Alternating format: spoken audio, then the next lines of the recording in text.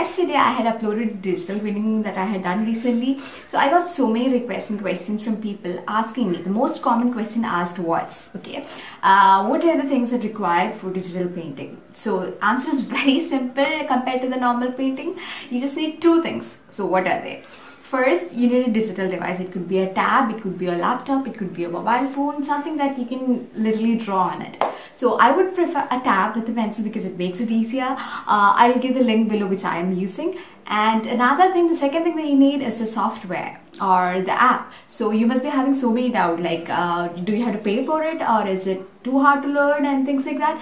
But it's easy. You can use Autodesk Sketchbook. It's very easy and it's totally free. So now you know the things, so let's start doing.